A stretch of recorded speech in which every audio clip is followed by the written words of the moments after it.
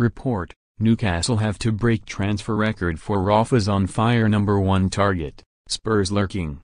Eintracht Frankfurt are ready to slap a big asking price on Sebastien Haller.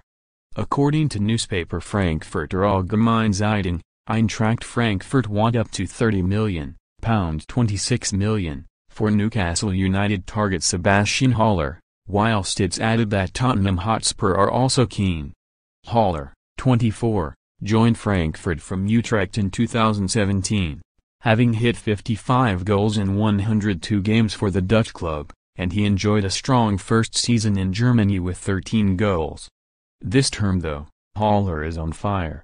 The Frenchman has hit 8 goals and 7 assists in just 13 games this season, becoming one of the top strikers in the Bundesliga. With great strength and aerial ability, Haller is the prototypical target man, and he is a man in demand ahead of the January transfer window. The Northern Echo recently claimed that Haller is Rafael Benitez's number 1 target for the January transfer window, as Newcastle desperately look for a centre-forward who can actually score regularly.